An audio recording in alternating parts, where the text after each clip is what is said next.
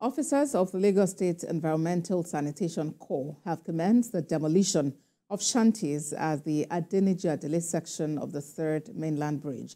Lagos State government had announced on Sunday that it would remove more than 100 shanties along the water channel. Commissioner for the Environment, Tokunbo Wahab, mentioned that the exercise is part of government's commitment to reclaim all ungoverned spaces that dot the Lagos landscape. According to the commissioner, the shanties serve as a hiding place for criminals and point for peddling hard drugs and substances, which is injurious to the well-being of law-abiding residents.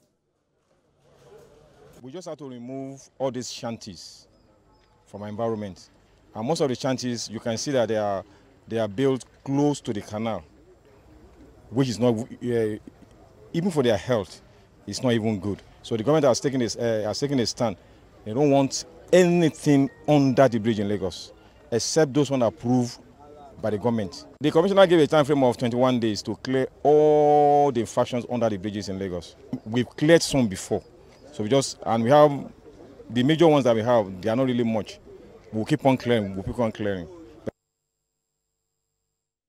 Away from that, the federal government says it is aware of false alarms being raised in some quarters, alleging discussions between the federal government of Nigeria and some foreign countries on the siting of foreign military bases in the country.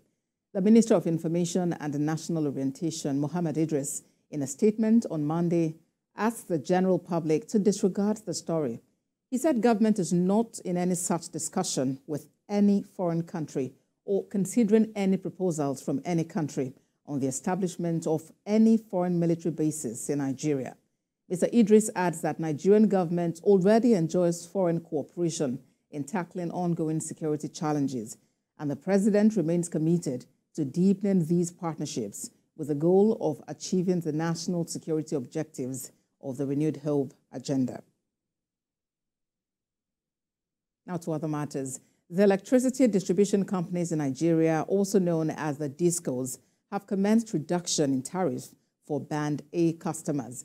The DISCOs, in notices to customers on Monday, said the move was in support of improved service delivery to customers under the specified category. The Ikeja Electric, in its earlier notice, said the significant tariff adjustment is aimed at enhancing electricity accessibility and affordability for customers. It said the Band A customers had been slashed to 206 naira 80 kobo per kilowatt hour from the 225 naira per kilowatt hour as approved by the Nigerian Electricity Regulatory Commission effective Monday, 6th of May. Subsequently, Eco Electricity Distribution Company and the Abuja Electricity Distribution Company also sent a similar notice to their customers, saying the development was in alignment with a cost-reflective tariffs framework introduced in 2020. The tariffs for bands B, C, D, and E customers remain unchanged. In Kwara State, the Ministry of Communication, Innovation and Digital Economy, Bosun Tijani, has commended the commitment of Governor Abdurrahman Abdulrazak for making the dream of grooming 3 million technology talents a reality. The minister, who was represented by the community manager for the initiative, Ibrahim Zulkifli, was speaking in Ilorin at the graduation ceremony for the 3 million technology talents and launch of Kwara Digital Economy Platform. He described the support of the state government as huge and commended Governor Abdulrazak's partnership in building and transforming effective learners from the projects. The 3MTT training program is an initiative of the federal government, which the Kwara State government first keyed into. Governor Abdulrazak said the ceremony is a sign of commitment of its administration to transforming Kwara State into a digital economy. We're going to have a lot of digital transformation when it comes to business innovation. And that's why we have a stakeholder engagement in Kwara. Last month we had that. So we have the synergy, we have the collaborative effort to ensure that everything is going smoothly. You know, this is a state that prior to now was regarded largely as a civil servant state. And you know the series of multi-billion-naira investment the governor has put in place in the last 5 years to make sure that we transform from the analog to digital economy. My encouragement to the youth really is to be ready, to be adaptable, and to, key into this innovation. Of course, people who will be literate in the 21st century are people, in my own definition, people who cannot use technology. We're giving about 20 laptops to the top 20 best graduating students in this program. We're also supporting the initiative with additional 70 laptops for the second cohort.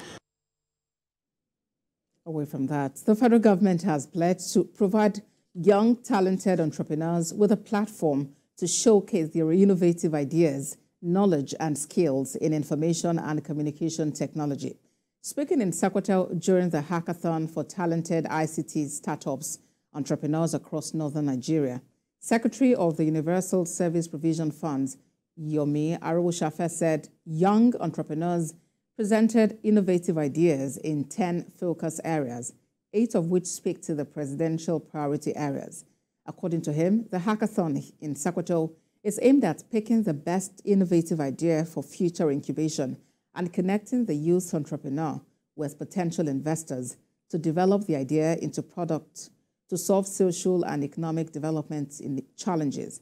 The Universal Service Provision Funds is an arm of the Nigeria Communications Commission created by the federal government to provide ICT access to rural, underserved, and unserved areas, as well as to facilitate social inclusion. All the northern states are encouraged, we're encouraged to come forward to pitch whatever they have as ideas, skills, knowledge with respect to ICT in about 10 focus areas: AI, fintech, e-health, education, agric, and many others, just 10 items. And the theme of the hackathon that we are talking about is think it, build it, and innovate it.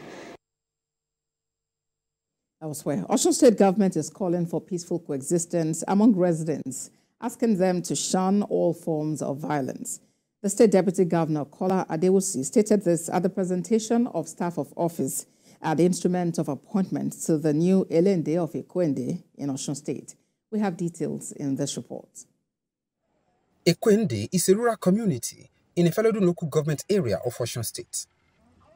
Following the demise of its traditional ruler last year, the state government recently ordered the commencement of process to select a new monarch. Here is the presentation of staff of office and instrument of appointment to the new monarch, Oba Abdulwahid Adekunle. The state government expressed joy with the residents of the community for being peaceful. There is no gainsaying the fact that this occasion is made possible because of the cooperation and peaceful coexistence of the people of this community.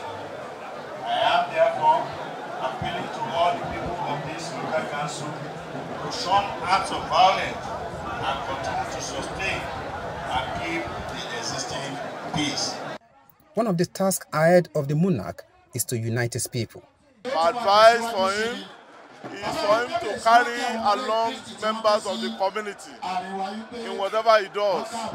And he should focus more on development.